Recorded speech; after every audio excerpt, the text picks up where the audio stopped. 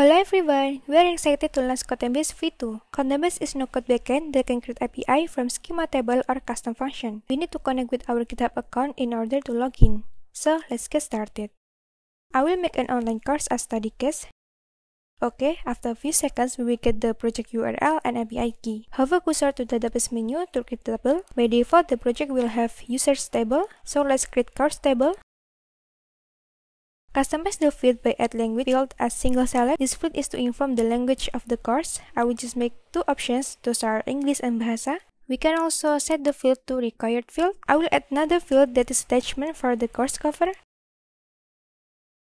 Next, I will create tag table. This is just for adding text for the course. I will add some records, let's say programming, full stack, backend, and front end. Hover back to course table. We will add new field that is linked to records to tag table and name it text because I allow linking to multiple records. Let's try add records HTML fundamental in English. Here we can directly upload the image, so we don't bother to think where we are going to save the file. And also we can get the records from tag table here with text, programming, and full stack. I will add one more record, material UI in Bahasa with tag front end. Next, hover to API menu. Here we can access the URL of the course and other table. The response here as JSON, and this is the detail like language and the relation to record in tag table.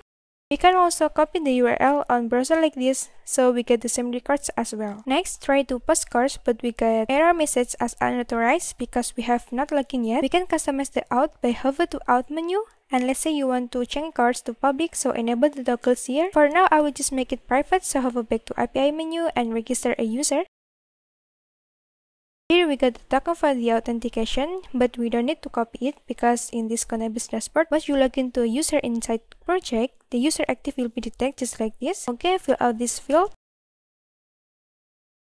And we just add new record. Then hover to storage menu, select Amazon S3 and other. So you don't need to think again what storage technology you are going to use. Kontenbase has prepared for you. The file we have uploaded before were saved here. Just like Drive, we can open the file on browser, and if you like to save some assets, you can manage it by grouping with folders. Next, we also have new feature that is custom function, where you can import function from your existing or legacy app that is located in your GitHub or create the new one with any programming languages. That's all for Kontenbase V2 quick look. Thank you.